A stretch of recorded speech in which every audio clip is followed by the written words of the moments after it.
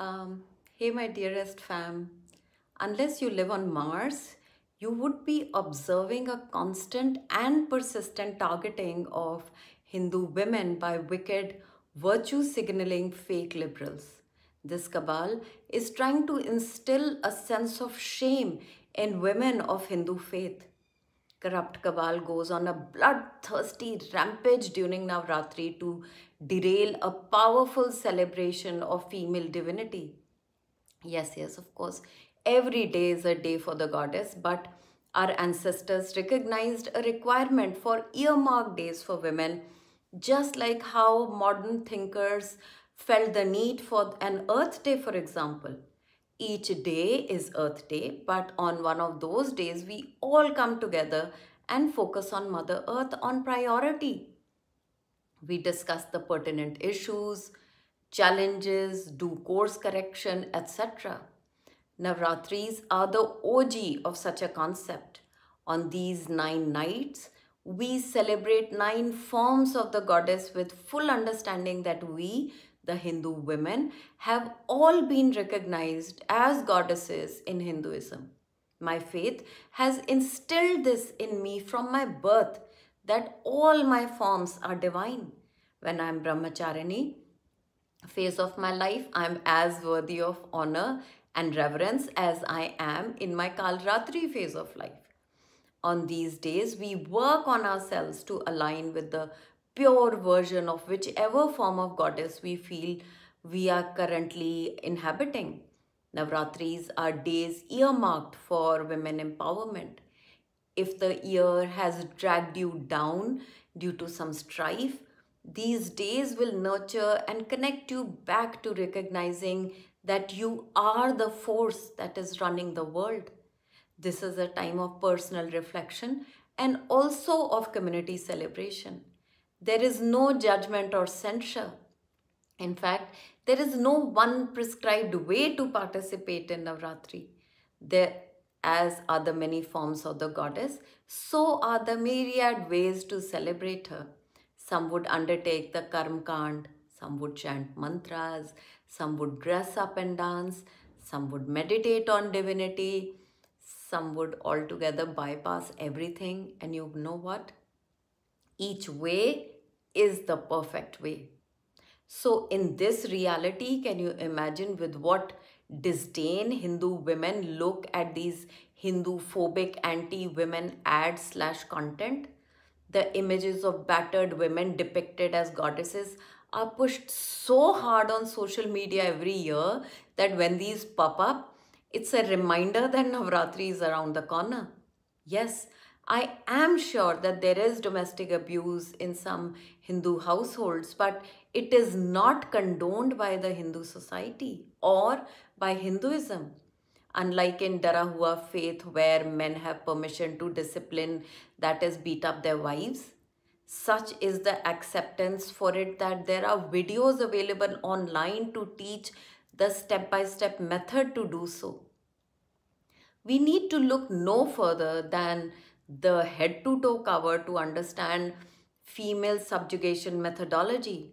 The tent, as I like to call it, is a constant reminder to women that since the men of Darahua religion are supposed to be hot-blooded beasts that can go out of control with lust, so women need to cover up. Always. As per this wicked cabal, Navratri is a mating dance. But suppressing women cruelly to ensure that women are made incapable of feeling any natural urges seems just about right to them. Instead of throwing light on such debilitating, heinous, regressive acts and working towards ensuring urgent relief for women's dignity, the cabal keeps focusing on weird wokeness. Is wokeness a word? Anyway, I came across this stupid Despo Vogue Dashera post that read, "Never draw a line around a woman trying to read patriarchy in Lakshman Rekha where there is none."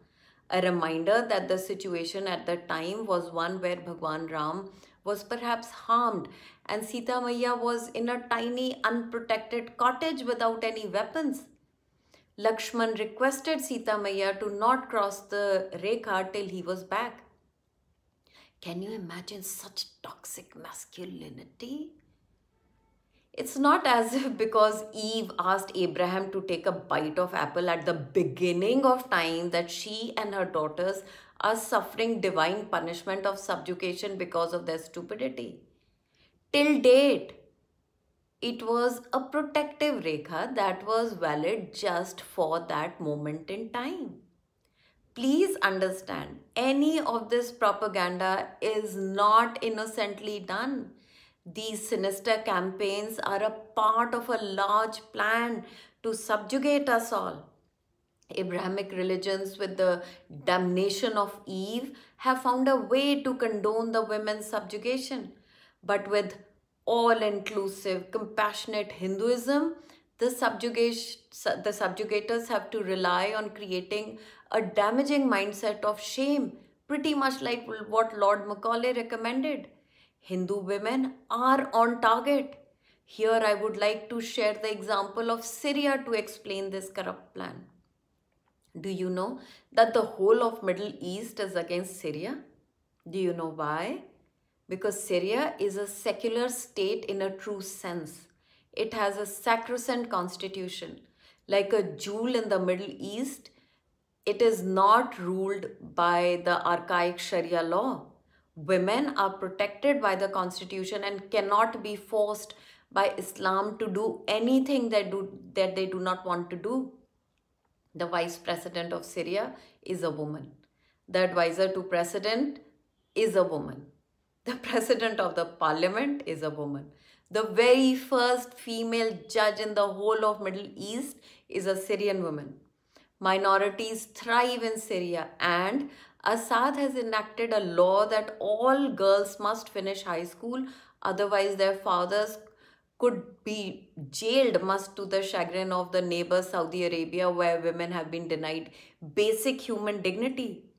So then a worldwide campaign was run to destabilize Syria so Islamic rule can be instituted there. Just optics clarify the whole situation of status of women in places taken over by anti-Syrian forces and in the places with Syrian army.